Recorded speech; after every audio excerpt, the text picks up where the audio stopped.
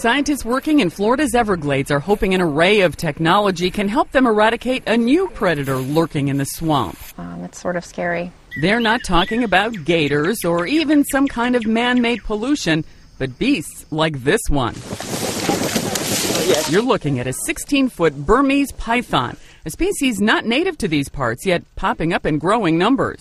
It has plenty of place to hide. It's nice and warm here. They're not going to freeze to death on a given year.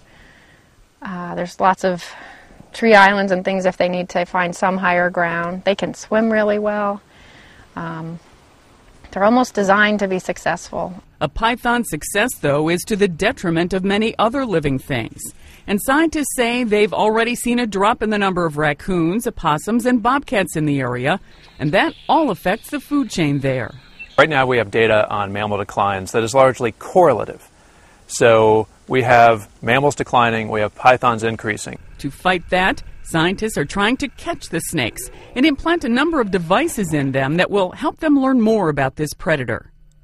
They say with that information, they may learn a way to reduce the number of snakes in the swamp. I'm trying to understand their biology so we can exploit it and ultimately drive their numbers down. In the meantime, the state of Florida has recently banned private ownership of Burmese pythons, and the federal government has outlawed importing them into the country.